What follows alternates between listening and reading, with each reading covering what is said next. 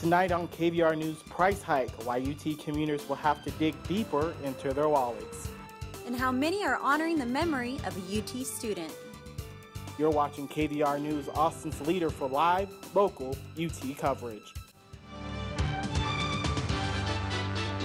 Broadcasting live from the Texas Student Television Studios at the University of Texas. You're watching KVR News at 9, Austin's leader for live, local UT coverage.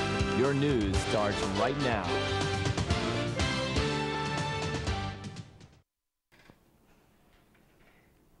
Good evening and welcome to KVR News for Monday, February 9th. I'm Luke Menadani. And I'm Leslie Adamy. Thanks for joining us tonight. Tonight, a growing controversy within the UT community. Texas Fiji hosted a party that guests are saying was Border Patrol themed. The annual Fiji Marshals Party was said to have a Western theme focusing on the traditional Old West. Instead, guests were said to be wearing ponchos, construction attire with helmets labeled Jefe or Pablo Sanchez, and traditional Mexican attire. Party decorations included a giant Mexican flag with Texas painted in the middle. Fraternity President Andrew Campbell said that it is never the intention or goal of any of the members of Texas Fiji or invited guests to portray any racial or ethnic groups in a negative manner. He said that it was communicated that this was an Old West party and not a south of the border theme. He apologized on Texas Fiji's behalf. There are also rumors circulating that a girl attending the party was hit and knocked out at the party, but no confirmation on the incident just yet. Chancellor McRaven expressed support Thursday for in-state tuition for undocumented students in a live interview with the Texas Tribune's Evan Smith. McRaven said it wouldn't make sense for the state to help those students get through high school and not help them in college, and called supporting them morally right. McRaven also expressed support for continued tuition deregulation, saying UT system faculty are likely not paid enough, and said he sees importance in the U.S. News and World Report rankings that UT has slowly been dropping in. He said ideas that put us on an entirely different vector are what are going to make UT schools rise up within the rankings. UT student government, Delta Chi fraternity, Alpha Delta Pi sorority, and several other campus organizations are working to honor the memory of Lizzie Abrams, a UT junior killed in a car accident September 18th. The organizations are helping to raise money for a scholarship fund established in honor of Lizzie. Family, friends, and the university community will remember her tomorrow on what would be her 21st birthday with a 10 a.m. ceremony at the UT Tower. Lizzie was a business junior from Plano and excelled at academics and swimming. In her honor, the scholarship will benefit swimmers from Plano area high schools with high academic achievements. I think the overall scholarship was a great idea. She was one of those type of people that was always more giving to other people. She thought more about other people than she ever did herself a lot of times. So I think this scholarship kind of in itself is just an essence of who she is. Lizzie's father, Glenn Abrams, said he's very thankful for all the efforts to honor Lizzie. I really think that's what's most important here is Lizzie's legacy. You know, she was a very bright, very articulate person who really cared about other people, and she was an inspirational leader in many ways. She was always looking for a way to take something that was mediocre and make it better, or take something that was bad and make it good. Sexual assault on college campuses is a problem that many universities are working to tackle. UT was one of 28 different universities selected to participate in a survey about sexual abuse. President Obama took the opportunity to speak out on sexual assault on college campuses last night during the Grammys. The public service announcement was a continuation of the White House's It's On Us campaign, which focuses on ways to prevent the problem. Obama asked artists to encourage their fans to stand against sexual assault and to become assertive in the fight against it. The campaign comes shortly after the administration began using Title IX to push institutions to take a second look at their policies regarding sexual harassment and assault. For those that commute to UT, the price of parking permits will go up starting September 1st. Under the new plan, commuter, student, and service staff permits will go up in an average $6 a year. Garage permits will increase $23 a year, while faculty will see a $10 to $30 increase, and administrative passes will jump up $64. The increases will apply over the next 5 years. Texas Student Media is expected to profit this quarter after several years of financial difficulties. This news comes more than a year after TSM moved under the purview of the Moody College of Communication. TSM manages 5 student media entities: the Daily Texan, Texas Student Television, the Cactus Yearbook, KVRX Radio, and the Texas Travesty. TSM Director Gerald Johnson said in a Friday board meeting that TSM will receive up to $250,000 annually from the university, and the Moody College will be paying its utility bills, which total roughly $70,000 per year. Moody College Dean Roderick Hart also earmarked a $1 million endowment for TSM from a $50 million gift to the college that TSM will be able to grow and make interest off. The campus climate response team saw an increase of 713% in the number of bias incidents reported for the 2013-2014 school year compared to the year before. This is partially due to the Young Conservatives of Texas events. CCRT received 670 reports last school year compared to only 94 in the previous year. 89% of the incidents filed were for the YCT's Affirmative Action Bake Sale and the Catch an Illegal Immigrant event. Still to come, how some are hitting the books. And the most puppy-loving city in the USA. You're watching KVR News.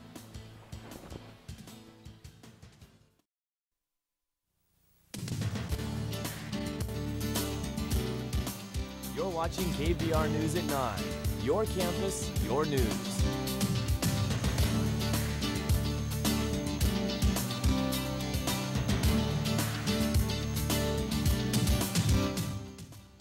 South by Southwest is now losing some of its sponsors. Brand names such as Chevy, Doritos, and Subway are stepping away from the music festival. According to KVU, Chevy representatives stated that releasing themselves from the festival was a hard decision, but money issues concluded their choice in doing so. Although South by Southwest is losing a few worldwide known sponsors, they are going to have an equal amount as last year's after picking up more brands along the way. 4 Austin startups have been selected to compete in the 1776 Challenge Cup in Washington, D.C. PinPal Schools, Lucelo Technology, Keat Software, and Storm Pins will all head to the nation's capital in May for a chance to win $650,000 and professional coaching. The startups' focuses range from education, energy, and sustainability, health, and transportation. The Challenge Festival will feature 64 different startups from 16 different states. Every yearbook, Spring encourages kids in Austin to read by hosting a 2-week-long readathon to raise money and promote literacy. Our Avery Travis shows us just how much was read and raised. The past 2 weeks, children in elementary schools, junior highs, and even high schools across Austin read as much as they could for Bookspring's annual readathon. Students got pledges from friends and family to sponsor them for every minute, page, or book read. The money raised helps Bookspring donate books to low-income schools in our area. We provide the services with Reach Out and Read to all the pediatrics clinics, and reading is fundamental to all of the elementary schools and pre-K. And so all of the money that we are able to raise helps us run those programs. Many people will donate just 1 penny per page read by a child during the 2 weeks of the readathon. At this rate, $2 or $3 per book read during the readathon will be donated back to Bookspring.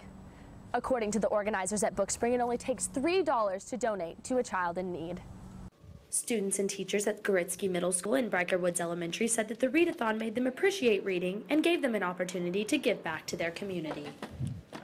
Okay, there you go. Enjoy it.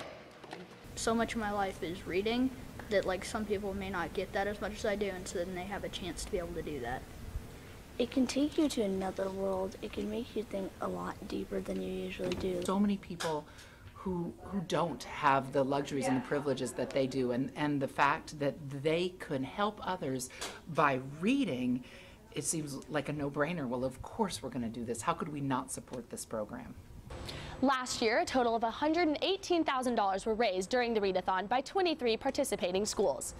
This year, with over 30 schools involved, Bookspring hopes to raise the amount of donations to almost double last year. This next week, they'll begin totaling up the number of donations and should know by the end of the month how much money the readathon raised. I'm Avery Travis, KVR News. Last Friday, Harvard officially joins universities such as Yale and the University of Connecticut on banning romantic relationships between undergraduate students and their professors. With Yale sparking the movement in 2010, UConn followed closely behind in 2013. Arizona State University recently voted on the ban in January. Graduate students are also a part of the ban. Faculty cannot have relationships with students so long as the students are under their supervision. Updated in 2001, current UT policy strongly discourages consensual relationships between professors and students. It remains unclear if more universities will take action and change their policy regarding the issue. The Harvard ban comes just a week before Valentine's Day. The holiday is trademarked with roses, candy hearts, and of course chocolate. But according to the Huffington Post, the high demand for the delicacy might result in a shortage of chocolate this holiday. The cocoa bean, which is used to make chocolate, has fallen victim to diseases that are sweeping through Latin America, killing many plants. If this continues, a global chocolate shortage is predicted by 2020. Well, I better get my chocolate. February chills didn't stop Austinites from participating in a run to help the Children's Tumor Foundation. Our Loanna Solis went out to catch the action.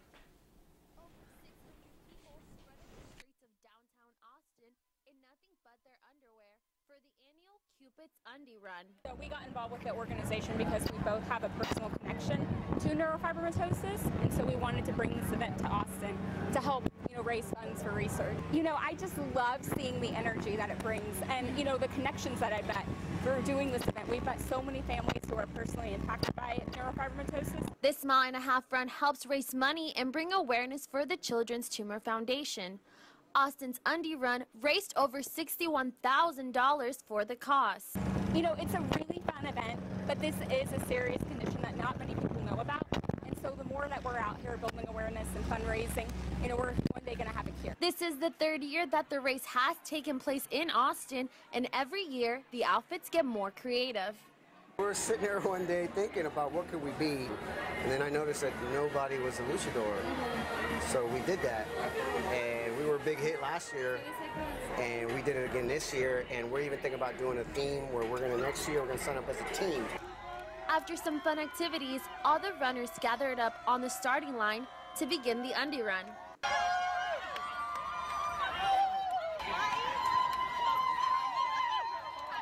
How'd it go, guys? Oh, it was great!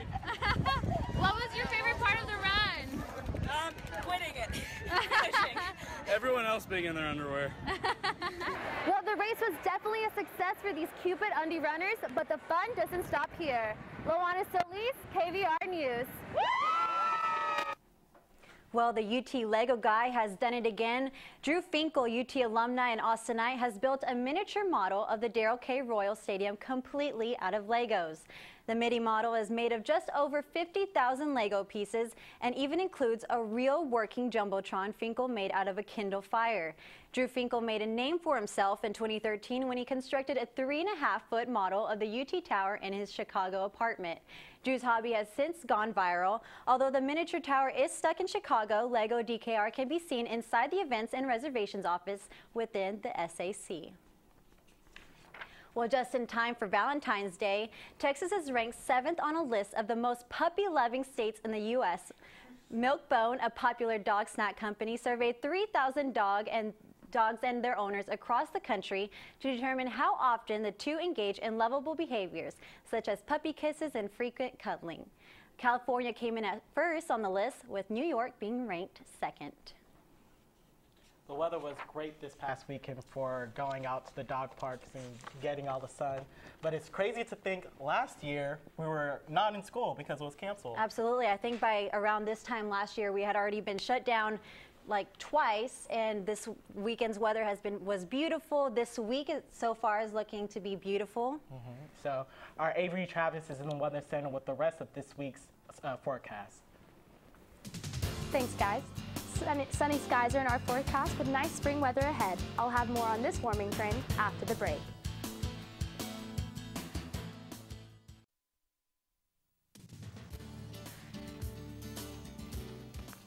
Have a news tip or story idea? Call the KVR News Tip Line, 475-8181.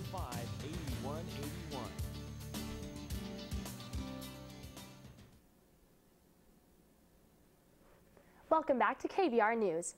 It's going to be warm the next few days with highs in the 70s, cooling off into the 60s around the end of the week with some fog and cloud coverage later on.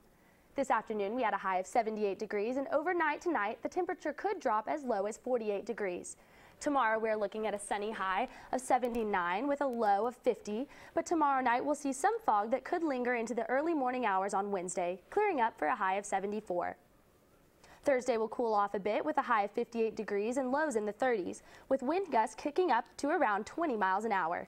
Maybe take advantage of those wind gusts and head out to Zilker to fly a kite. The upcoming weekend will be as sunny and warm as last weekend with clear skies, highs in the 60s and lows in the 40s. After last week's dreary weather, you never know what's coming next here in Austin, so get out there and enjoy this sunny week while we have it. Live in the Weather Center, Avery Travis, KVR News. College Press Box's Katerina Biacardi will be in the studio to talk Longhorn sports after the break. Stay tuned.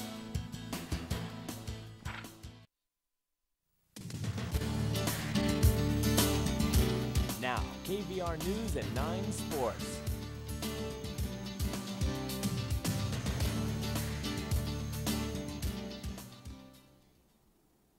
And welcome back to KVR News. I'm College Press Box's Katerina Biacardi. The Texas men's basketball team hosted the Oklahoma State Cowboys on Wednesday. The Horns were looking to break a 3-game losing streak.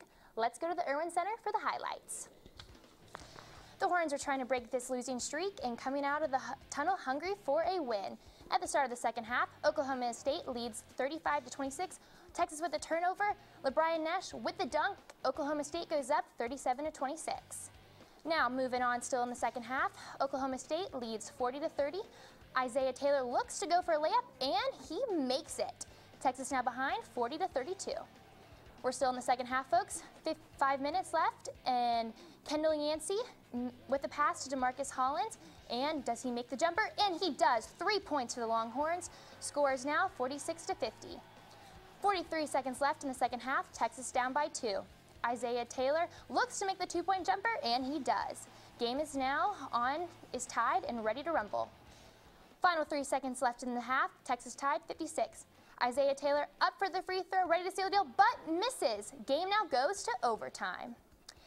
And now Connor Lambert misses the first free throw, makes a second, but the game is now tied 63-63.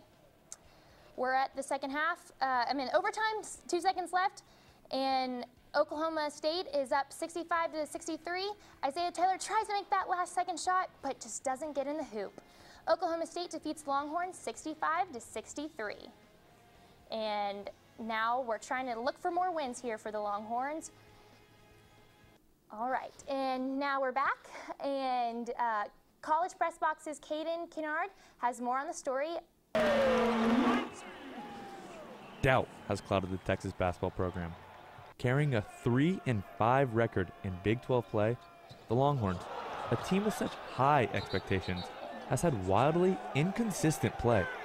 It's such a fine line with execution.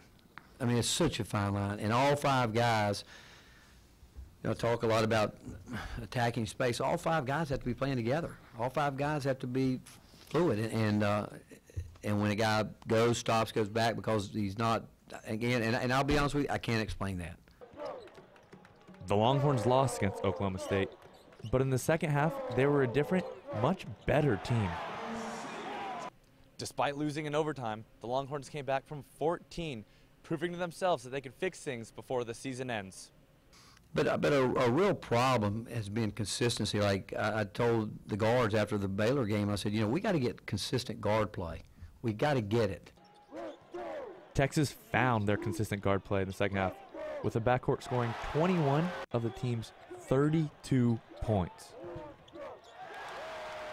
Second half, they fixed it. They came out, and I told them that. I said to them, can it be any worse?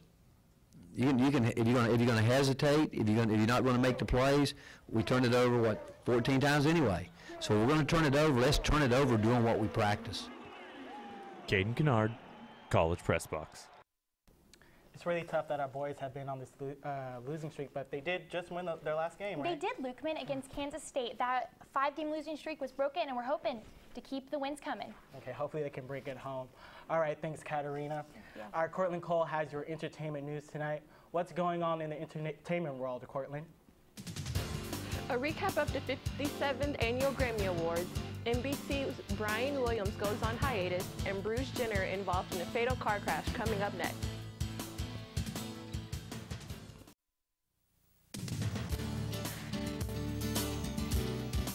You're watching KVR News at 9. Your campus, your news. Welcome back to KVR News. The Grammys were held last night in Los Angeles, and no one had a bigger night than Best New Artist Sam Smith. The British recording artist took home 4 Grammys and thanked his ex-boyfriend for breaking his heart and inspiring his album. A very shocked Beck took home the Album of the Year award, beating out Ed Sheeran, Sam Smith, and Pharrell. While many people, including Kanye West, felt that the award should have gone to Beyonce, but the Queen Bee didn't look bothered as she and husband Jay-Z took home 2 Grammys themselves for their collab Drunk in Love and one for Beyonce's self-titled album. Other notable winners were Pharrell Williams for his album Girl and Best Pop Solo Performance for Happy. The shorts-wearing singer beat out Taylor Swift, Sam Smith, Sia, and John Legend to win that category. Eminem won for Best Rap Album and his song The Monster with Rihanna took home Best Rap Collab. Miranda Lambert rocked the ceremony with her performance and also took home the award for Best Country Album. Sir Paul McCartney teamed up with Rihanna and Kanye to perform 4 5 Seconds. And John Legend and Common performed their Golden Globe-winning song Glory from the movie Selma. Most notably, Katy Perry sang By the Grace of God after a speech from domestic abuse survivor Brooke Axtell. Brian Williams, NBC's nightly news anchor man and managing editor, says he is temporarily stepping down from his post due to internal investigations from NBC regarding false statements Williams made. This comes after the anchor said in a broadcast last week that he was in a helicopter that was shot down back when he covered Iraq in 2003. Meanwhile, Lester Holt will be sitting in for Williams. Williams says that once he returns, he will continue his career-long effort to be worthy of the trust of those who place their trust in us. Bruce Jenner was involved in a multi-car crash last Saturday where 1 woman died when she swerved into oncoming traffic. According to the NBC Los Angeles report, Jenner rear-ended a woman who was driving behind a Prius. The woman's vehicle then spun into the opposite lane and was hit head-on. Information on the woman's age or who is at fault has not been released. Jenner did take a blood alcohol test at the scene of the accident, but the results have not yet been made public. That's all for entertainment news this week. For entertainment updates throughout the week, follow us at KVR News ENT. Thanks, Cortland, and thanks for joining us tonight. I'm Luke Menadini. And I'm Leslie Adamy. For news and weather updates throughout the week, you can follow us on Twitter at KVR News. Stay tuned for College Press Box up next on Texas Student Television. Have a great night.